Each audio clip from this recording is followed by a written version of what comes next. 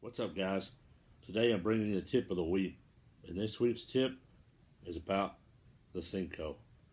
Now, after fishing it for a while, catching a couple of fish, you will tear the tip up if you're Texas rigging it. So, instead of taking that Senko and saying the heck with it, throwing it away, take that tip right there,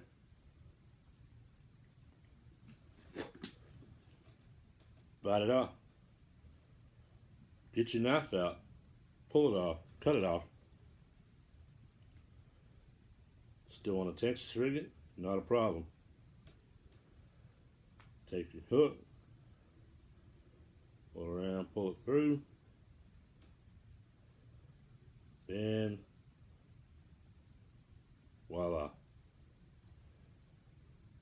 Anyhow, that's your tip of the week. Thanks for watching. Please subscribe to my channel.